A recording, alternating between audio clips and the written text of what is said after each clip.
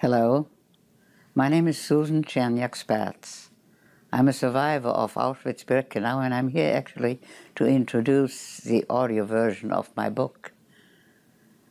I think even after 70 years, it is important to remember what happened at that time, because I think, in my view, it was the Holocaust, the events in the Holocaust that were the cataclysmic occurrences that taught these generations since the war to tolerate cruelty, to tolerate incredible events like we have seen since the Holocaust, without even being very much concerned about it. And I'm afraid for the next generations to come, who might even be more tolerant and less remembering what happened.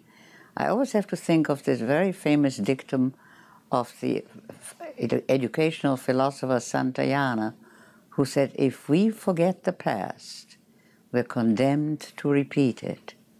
And we have been doing the repetitions since that time that it happened. So all I want to do is forewarn the next generations. Do not forget what happened. Do not forget that a nation lost its critical ability to see what was true and what was false, and lost its sense of clear thinking, and fell into a quagmire of murder and cruelty that to this day almost seems not have been repeated to that extent.